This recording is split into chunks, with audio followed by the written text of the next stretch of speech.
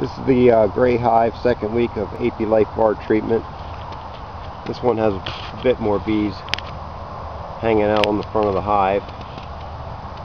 Again, it is Wednesday. I put new tabs on Monday. It's hard to see, but there's a couple dead brood I see in the grass here. There's one on that landing, but not nearly as much, but it may be because they're falling through the grass.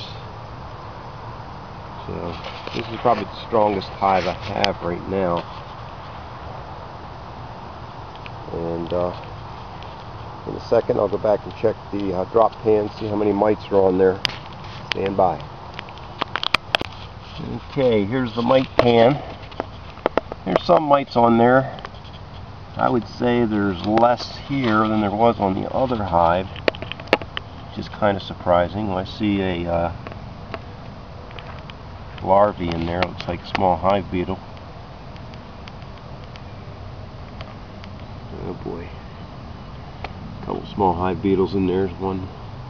I don't have much oil in here. I just sprayed the pan because I wanted to check for Varroa mainly.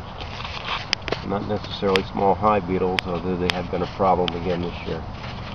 That's it.